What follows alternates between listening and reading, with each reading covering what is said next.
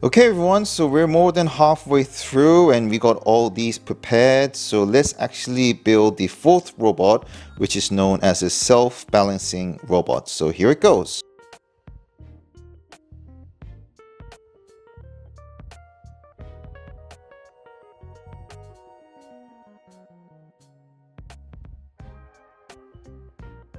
So the moment of truth, let's actually turn it on. So we got UGOT. Let's see if it actually rises up. Oh, okay. Wow, look at that. It's self-balancing. So as you can see, our buddy is back. So let's actually try to tickle him a bit. Let's see how he responds. Okay. It's a bit more riskier this time because, yeah, let's see if there's any other different expression. It's just shaking, isn't it? Okay, it's not happy. It's like, okay. Obviously, I wouldn't advise you guys to do this on a high table because it could fall off quite easily. Look at that. Oh, okay, okay, don't come near. Now, one thing I would like to show you as a risk is that don't pick it up and trying to place it on the ground or push it because it's going to get very aggressive. Okay, so I'll show you. Look at that. So it's like, oh, okay, I'm sorry. Okay, balance yourself. So that's something you got to bear in mind. Now, the other thing I actually realized is that I actually left it for a few minutes, a couple of minutes actually, sorry, to be honest with you. Oh, come on, I'm trying to explain something. Is that it will, within a few minutes, go to sleep. And what it does is that it will just immediately fall backwards or forward. So if it actually goes backwards, because there's a button on the back, it would open up the lid. So it's not going to cause any particular harm that I'm aware of, but just so you know, keep an eye on it, especially if it's on a solid ground. Otherwise, you could create a dent by this automatically falling to sleep. Okay? All right, so one thing I'm actually annoyed about is that when you actually go to, oh, here it goes. See, I showed you. So if it goes to the driver mode, it will just fall off. Whoa, okay. So there's a bit of risk there, but during the interval of you trying to get connected to the driver mode, it will just go bang, backwards or forward, depending on the weight of the point. But anyhow, so this is going forward and backwards, and the directions as well as the same as the previous robot. Now we can make a phone call, record videos, and also take photos. And this is the transformation, okay? So you can actually adjust the height of the self-balancing robot. And based on my impression is that I think the best way is to keep it in a sort of in the middle, because if you go to the top, as you can see, it looks less stable and seems to move more. So it feels like it could actually fall down any minute, but I'm sure it won't happen. But if you were to lower it down as much as possible, again, it doesn't look stable. So again, if we were to transform into the highest, that's the highest level, as you can see, and I think it's all right, actually. But if you actually were to lower it down as much as you can, yeah, that's how it looks like. So I guess it's just depending on how you want to play around with it. So again, I'm going to come off from the driver mode so you can see what I mean. There you go. It just falls down. So that could potentially cause dent on your camera, because that's exactly how it did. Or the dent on its knee. So that should be not a problem. Or if it goes backwards, oh, okay, settle down. It could actually dent the switch, which I'll show you again.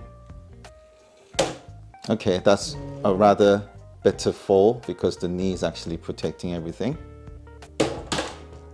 There you go. That's how it falls.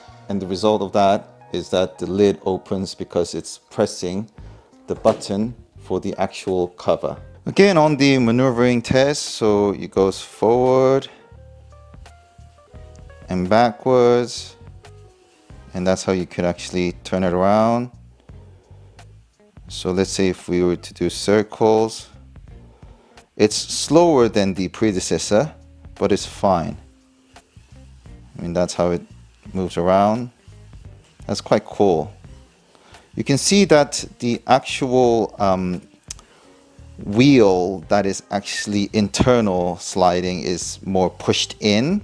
You see what I mean? So that's quite clever. It's actually trying to centralize the weight when it moves. That's really cool, isn't it? This is what we call AI, self-balancing system. All right, so this is the tallest mode. Let's see if it actually falls down when it does this spinning around. Nope. That's pretty spot on, doing very well. And you can see that because of that line of different heights, it's actually readjusting it immediately. That's really cool. So this is the lowest height mode. So if we do another spin around again, yeah, you can still see the leg bending in on inwards, but this seems to be more settled indeed. And the reaction for different sort of heights or different surfaces is immediate, isn't it? So that it prevents it to fall down. I guess that's the joy about this robot. All right, so let's do a quick test when actually one of the leg came across with the different heights in very awkward situations. So if we were to move forward, look at that. Okay, so it's not self-balancing. That is really cool, actually.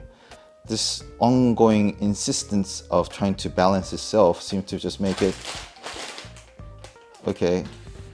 Well, this time there was no luck, but there you go. That seems to be the bit of an awkward situation, and you get the message saying that unexpected issue has occurred. Okay, so let's do a bit more reasonable challenge here. So there's 3 layers of thin sponge. That's actually from the package from UGOT. Look at that. That's pretty cool. So one side of the wheel is automatically detecting the challenges and it's just balancing itself off. Really cool indeed. So I guess this will be the most realistic sort of standing mode of a robot feel that you can get for the UGOT robot series. And that is pretty cool. Look at that. So it's like, hello, I'm this self-balancing robot. I just love the way how it actually like bow its knee a bit and then just like settles itself in again. Look at that. It's like, hello. Again, hello. Hello. And if we were to come out of the driver mode, yeah, that's what happens. So always bear that in mind. So if you leave it for a moment, it automatically wakes up with our buddy mode. So imagine having that in your household along with Evo X and many different robots. So on the menu from the app, we got the driver mode, which we have just gone through. On the ULab, there's only 3 functions that does not relate to this self-balancing robot at the moment, and I'm sure we're going to get some more updates later on. And lastly, we got the album, which is either you take a photo or record a video, and that's pretty much it. So it's a bit limited comparing to the other function we had with the predecessor robots, but we can actually see the battery level, which is pretty cool indeed. So that's pretty much it for this self-balancing robot. Is there any uniqueness to it? Yes, there is. There's this AI intelligence showing that it could balance by itself, even though there has been some challenging circumstances. The brain itself will be able to immediately respond to those challenging. So that's very interesting indeed. So what's so significant about this robot, I think, is that UGOT, I think, is trying to explain to everyone that, listen, we have the AI knowledge of applying this self-balancing technology into this robot. So in the future, we're going to come up with an awesome robot. I think that's what UGOT is trying to tell us here. It's a very interesting sort of experiment as well. Once I build it and seeing that this is actually happening is quite rewarding as well. And it's a really cool robot. Other than the fact that there are these wires dangling here, which is completely not intrusive at all, but it just doesn't look cool. I wish we could actually have more cable management sort of solution to this. But again, it's really cool, and it does make sense why it's so aggressive. when you actually pick it up, because it's trying to immediately respond to that unbalanced situation. So I hope this video helped you understand more about this self-balancing robot from UGOT. But if you have any queries, please do comment below. And thank you very much for watching this video. This is LJP Tech. All the best. Bye-bye.